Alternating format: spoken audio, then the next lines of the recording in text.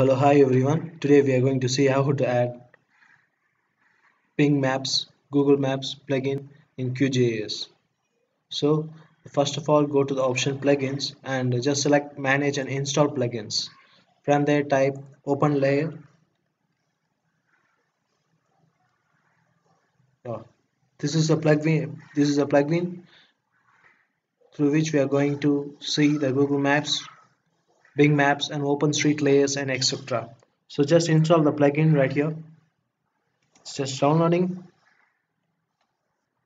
So as you can see here, the plugin has been installed. So just close it. After that, go to the option web. From there, select open layer plugin. Now I'm going to show you, for example, the Bing Maps, Bing Aerials.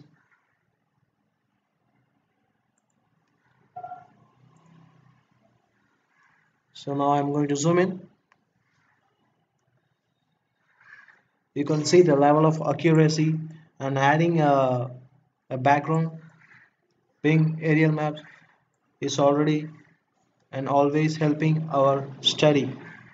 So we can have a perfect look at it.